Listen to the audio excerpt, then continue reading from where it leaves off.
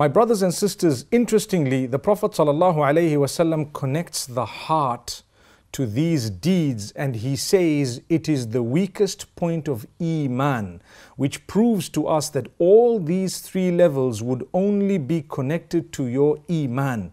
If your Iman is strong and you have the ability, you would do the first one. It's connected to your belief in Allah, which means an intention is of utmost importance.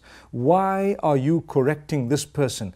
Is it done solely for the pleasure of Allah to try and bring this person within the obedience of Allah? Or is it done aggressively in order to hurt, in order to harm, in order to prove a point, in order to be the greater of the people, in order to show how strong you are?